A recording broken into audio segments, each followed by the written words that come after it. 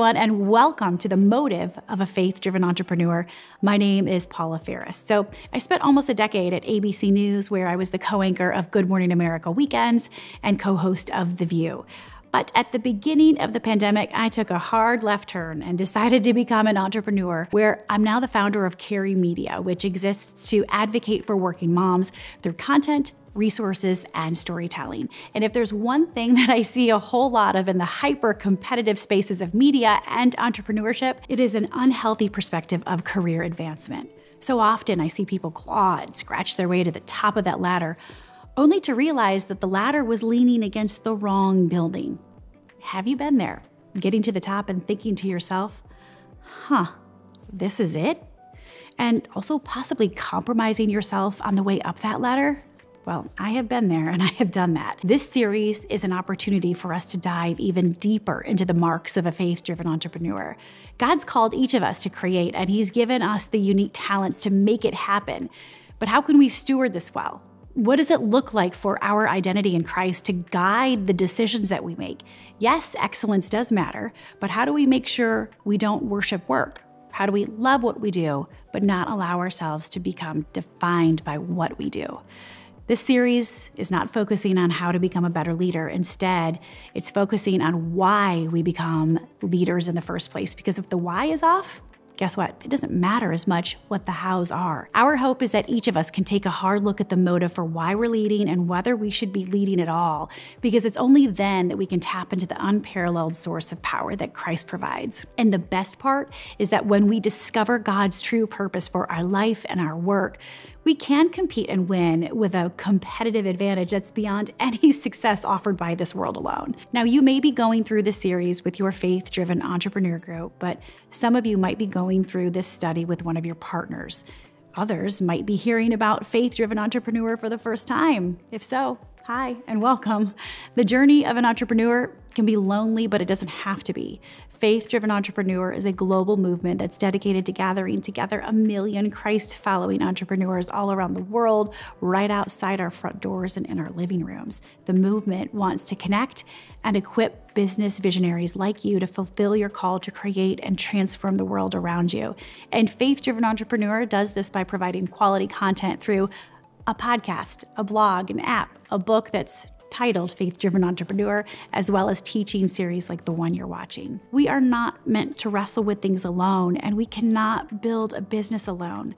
That's why we say a lot around here that we want you to come for the content, and we want you to stay for the community. Finding friends and allies is going to be a key to your success on the road ahead, which is why you must be part of Faith-Driven Entrepreneurs' authentic community, an 8-week foundation group or ongoing entrepreneur groups. You'll be matched with a small, intimate group of like-minded entrepreneurs like yourself that just get it. You can meet together either online or in person. It's all free. There's no charge, no catch. Just connection. You can find more information on the website faithdrivenentrepreneur.org. New York Times bestselling author Patrick Lencioni has written a dozen books that focus on how leaders can build teams and lead organizations. Now, Patrick's a friend of the movement. He's also a faith-driven entrepreneur himself who leads a few businesses in the Bay Area of California. But today, he shifts his attention toward helping us understand the importance of why we are leading in the first place. The series is a great resource for a foundation or an entrepreneur group, like I mentioned, but it's also something that you can go through with your partners, maybe your leadership team, or possibly even your whole team. Patrick encourages us to honestly assess ourselves, and in doing so, he helps leaders avoid the pitfalls that stifle our organizations and even hurt the people that we are meant to serve. Let's watch. Hi, I'm Pat Lencioni, and I'm excited to talk to you today about the principles in my book, The Motive. Now, The Motive is the last book I wrote, actually. And it came out at a great time right before COVID shut down. And so it didn't have quite the introduction that the other books I've written have had. But in fact, The Motive should have been the first book I ever wrote. Because after a career of working with people and helping them understand teams and leadership and how to build an organization and how to have meetings, everything else, what I realized was there was something missing. And I realized this one day when I was at a conference. And I was working with CEOs in a room and answering their questions. And some of them were having a hard time receiving my advice. And I couldn't figure out why, because usually people were pretty receptive to it. And so I realized in talking to them that actually there was something missing, and that was their motive, their reason for being a leader in the first place was not aligned with what it should be if we want to be great leaders. And that's especially true if we're leading for Christ, if we're faith-driven leaders. And so what I realized is before I could introduce anybody to my principles about teamwork and leadership and vulnerability and organizational health, I needed to know that they were doing it for the right reasons. And in fact, there are two reasons, two motives why a person wants to become a leader. And I think about this every time I go to a graduation ceremony and somebody says, go out and be a leader, make a difference. Our motive has to be pure. And the two motives are, one, I'm doing it because I'm reward-centered. And when you tell an 18-year-old or a 22-year-old to go be a leader and make a difference, many of them are saying, that would be really cool because being a leader must be great because it comes with a lot of attention and some money and some control over my life and influence on others. And that is a very understandable and natural and dangerous reason to be a leader. And we're all susceptible to this because we've all fallen into this. The other motive for being a leader is that you want to serve. It's responsibility-centered. This is a burden. And when somebody makes you a leader, you get promoted to a position of management or you start a company, it is first and foremost a burden because you are now responsible for stewarding that role for the good of these people, your employees, your customers, partners, everybody else. So the right motive for being a leader is responsibility. It's kind of heavy and it's really important. Now, with God's help and pure intentions, that can be a wonderful thing. But if you're doing it for your own personal economics, and I don't just mean financial economics, but what it does for you, you're going to get really frustrated because I'll tell you what, leadership is never economically sound. You are going to give far more than you receive, which makes sense if you're a follower of Jesus because that's why we're here is to love others. Now, we all receive things, but if we think that the economics are going to play in our favor, that's not going to make sense. And that's why it's so important that the world has faith-driven entrepreneurs who are willing to give far more than they receive, knowing that their rewards are eternal and even that there are rewards here.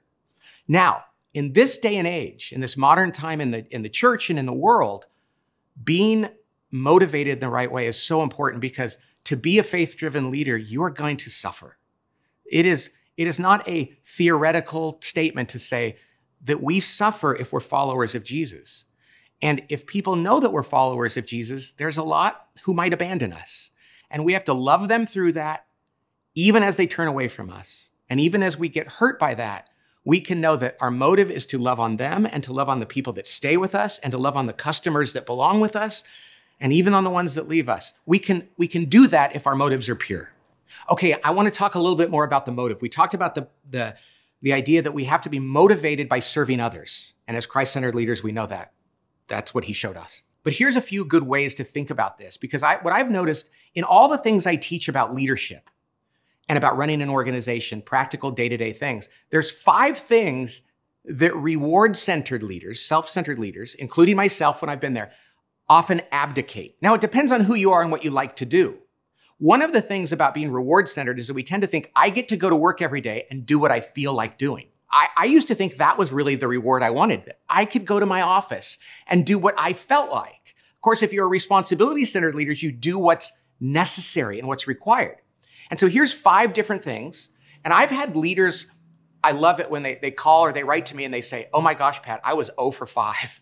I don't do any of these things. And I realize now it's because I'm reward-centered. And I'm so glad the humility of them to admit that and say, I'm going to change because this can be changed. So here's the 5 things you might want to ask yourself. And I'll tell you the ones that I struggle with.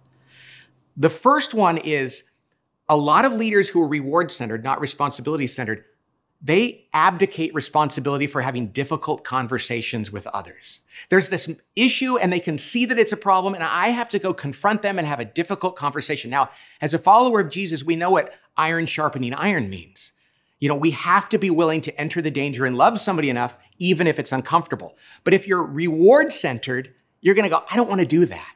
And I've seen leaders abdicate responsibility for that. I remember once I worked with a leader, a very famous guy that you've probably heard of, and one of his direct reports was telling everybody around him that he was going to become the next president and chief operating officer of the company. And this guy was not at all well liked by his peers. Well, somebody went to the CEO and said, are you going to make that guy the president and COO? And the CEO said, no, I'm not going to do that.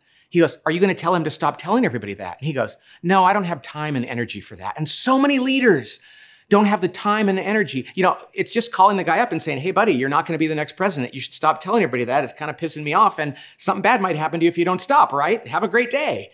We don't have that conversation, even though it's an act of love to say, I want to correct you in that. So if we're reward-centered, we go, that's uncomfortable. I really don't like doing that. It's not fun. He could be upset. I'll just let it go because it doesn't bother me that much. But that's not living our responsibility as leaders. So the first one is having difficult conversations with people. And I promise that was a true story, and I've had it happen, that kind of thing, so many times in working with leaders. The next one is related to that, but it's different. And that's we have to manage our direct reports. I will tell you, I don't like this one. Managing your direct reports just means I know what they're working on. I'm helping them set goals. I'm available to them to coach them when they need help, and I'm following through with them. Well, I used to justify not doing this. I'm just not a very detail-oriented person. And I would say, well, I hire adults and they're good at what their jobs are. And I don't need to be on top of them and know what's going on. And a lot of leaders will say, I don't like to micromanage. That's not micromanaging, it's managing. And it's an act of love. And so I used to be kind of lazy about that and think that's okay. And one day I realized, oh, that's just because I don't feel like doing it. So managing your direct reports. And I find that this gets harder the higher people go up in an organization. No line level manager fails to do that, but many leaders, when they get higher, they just think, I don't have to do that anymore, and I'm kind of glad I don't. So that's one of the things that people abdicate sometimes if they're giving into reward-centered leadership. Another one is building a team, doing team building sessions. Now, I love doing this. This is what I do for a living. So even as a reward-centered leader, I would do that because it was fun. But I know some CEOs who hate that kind of stuff. So they go, I'm just not going to do it, or I'm going to farm it out to somebody else. Well, the truth is, if you're a leader, nobody else can be responsible for building your team, just like having those hard conversations and managing your direct reports. So we have to say, whether I like this or not, I'm going to do it because it's necessary. So building your team and doing the interpersonal work necessary to do that is critical. Two more. One is many leaders I know don't like to repeat themselves. Repeating yourself as a leader is one of the most critical things we have to do. Like that old saying, like the woman who says, honey, why don't you ever tell me you love me? And the husband says, well, I told you when we got married, I'll let you know if it changes. Many leaders are like, I don't like to repeat myself. I find it to be redundant. It's a waste of time. People might think I'm stupid or that I think they're stupid. The best leaders in the world are constantly repeating themselves. Even if it's not fun, even if people make fun of them. As a parent, I know this because my kids constantly make fun of me. Dad, if you tell me to, not do that one more time, I'm like, good for them for remembering. But at work, we often think, I don't want to have to do that. Great leaders repeat themselves. And the last one is that to be a great leader means, this is not sexy or interesting, that we have to run great meetings. Oh, so many leaders I know go, oh, if it weren't for meetings, I'd really love my job. But the truth of the matter is, the meeting is the playing field, the stage, the classroom, the operating room of business, of leadership, of organizations. A teacher would never say, I hate teaching in the classroom, or a surgeon would never say, I hate the operating room. A football player would never say, I hate the playing field, or an actor would never say, I hate the stage. But when a leader says, I hate meetings, it really is saying, I don't like what I do. Because that's where we lead. That's where we make difficult decisions. That's where we confront people and make decisions for our customers. And so if you're reward-centered and you don't like running meetings, you will often abdicate it or try to avoid them as much as possible, and you won't be doing a good job. Okay, so you're a responsibility-centered leader, regardless of your personal preferences. You've got to have difficult conversations. You've got to manage your direct reports. You've got to repeat yourself constantly. You've got to build your team, and you've got to have good meetings. Those are just the 5 super common areas that people tend to abdicate when they fall into reward-centered leadership. Now, I hope what you can do is look at those, and whether you're 0 for 5 or 4 for 5 or 5 for 5, that you can constantly say to myself, I need to do this because it's necessary, regardless of whether I particularly enjoy it. Because being a leader can be a very enjoyable experience, but if that's our first reason to be a leader, then our motive is wrong in the first place. People talk about servant leadership, and I used to love that. People, be a servant leader. And it comes back to Jesus, and I love that. And there's books written about that.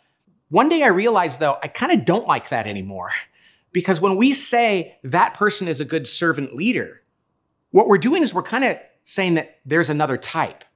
You see, I think if you're not a servant leader, you're not a leader at all. If you're not a servant leader, then you're doing it for yourself and you're calculating what you feel like doing. I'm looking forward to the day when somebody says leadership and we all know what they mean is servant leadership. So let's all go out and be that way.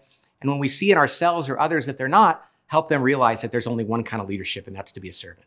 So my message to you today is check your motive. Know that it can change at times. I've been at times in my career when I became very self-motivated, very much reward-centered, and things are off. So let's all check our motives, try to purify them, be responsibility-centered, not reward-centered, and give it all to Jesus. God bless you. Our ultimate reason for doing anything should be in worship to our Heavenly Father. That's the why behind everything. And the way that we do this should be a reflection of the love Jesus has for us. Our identity is found in Him alone, not in our own strength or the false facade that we try to project. That identity in Christ, it is a distinct marker of a faith-driven entrepreneur. We only need to look at the miracle Jesus performed on a hillside when He took 2 fish and a loaf of bread that He found in a kid's lunchbox, and He made it feed 5,000 people. God doesn't need us, but He graciously invites us to participate in His redemptive work. The why for that child with the lunchbox was to serve God and the people who had gathered. That's it.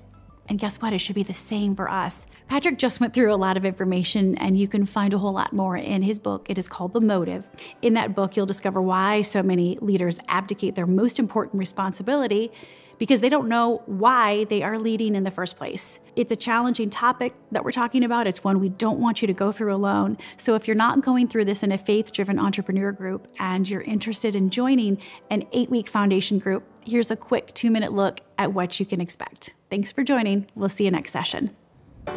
From tech ventures to retail, from startup to scale, entrepreneurs travel a lonely road, but our journey to create doesn't have to be alone. As faith-driven leaders, we are part of a vibrant community. The industry and address may look different, and yet our shared identity is firmly rooted in Christ. The good news? You don't have to hop on a plane to find this movement. It's wherever you are. This is especially true with our faith-driven entrepreneur groups. Gather with other like-minded business owners online or in person. Start with an 8-week foundation course. From there, continue meeting monthly. No cost, no catch, just connection. Already, thousands of entrepreneurs from nearly 100 different countries have connected with one another. Featuring dozens of episodes filmed around the world, video stories and teachings address issues common to faith-driven entrepreneurs. These groups give you time to share and discuss together, from our identity and our calling, to the ways we pursue excellence and steward what God has entrusted to us. Perhaps this is the first time you're in community with like-minded entrepreneurs. Or maybe this is quickly becoming a part of your journey. Wherever you are, others can meet you there. Be reminded that we're all connected to something bigger than any one person, business, or country. Faith-driven entrepreneur is made up of each one of us, and it is driven by all of us. Together, we're making the journey of entrepreneurs less lonely.